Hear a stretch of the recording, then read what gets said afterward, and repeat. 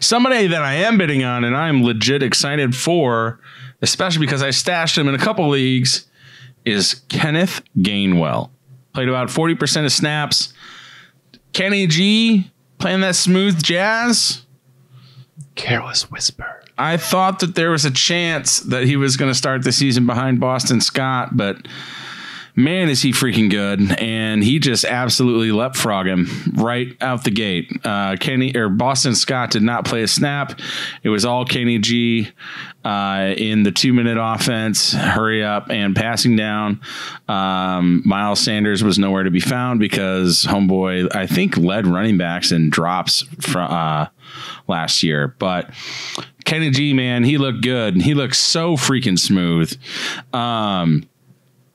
How much FAAB are you spending on him? I'm going big. If Kenny G is out there in a league and I'm desperate, I think I would go probably like Lat Murray level big.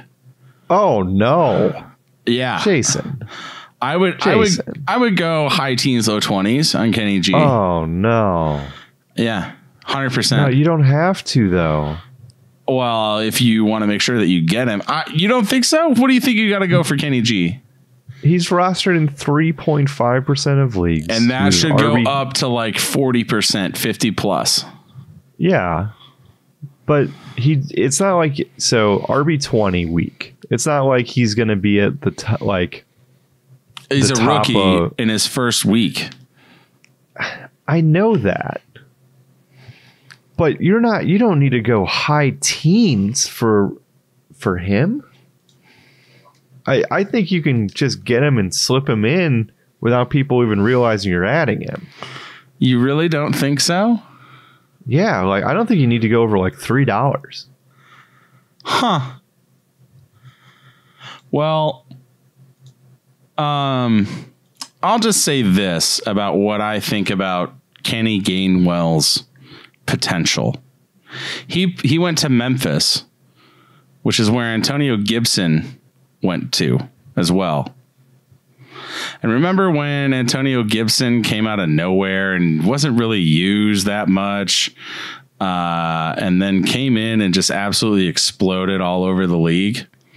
And he was a senior, graduated, and it's like, wow, this guy was hardly used. Do you know who the freshman running back was that took his job?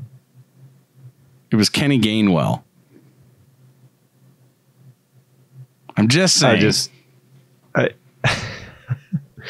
Jason loves Memphis RBU apparently down there. It absolutely is. And if you're you will absolutely get Kenneth Gainwell if you are bidding in the teens for him. I just don't think you need to do that. I don't know. If you're in the Philly area, you sure as hell do. But yeah, Miles Sanders is still the guy there until he probably gets hurt at some point. He should definitely be rostered. But I don't think you need to be spending that much on a very clear-cut backup running back. Miles Mediocre Sanders, who can't stay healthy and can't catch passes. I just think that the coaching staff maybe gets a little frustrated having him there and maybe turns to a more dynamic player, such as a Kenny G. I'm hoping, anyways. Yeah, rostered in 3% of leagues. You don't have to spend all that FAAB to get him. But man, did he look good. He also, and the thing too is that I don't think a lot of people are going to know. Yes, he had one touchdown, but he actually had a second touchdown called back on penalty. So if you give him that extra 6-8 points, and he goes from a top 20 running back to like potentially a top 12 or top 15 anyway. I think that those waiver claims start creeping up a little bit higher. So I'm just going to say it now. If you want Kenny G, you better get him before it's too late. I would not go more than $1. That's fine. You just won't get him.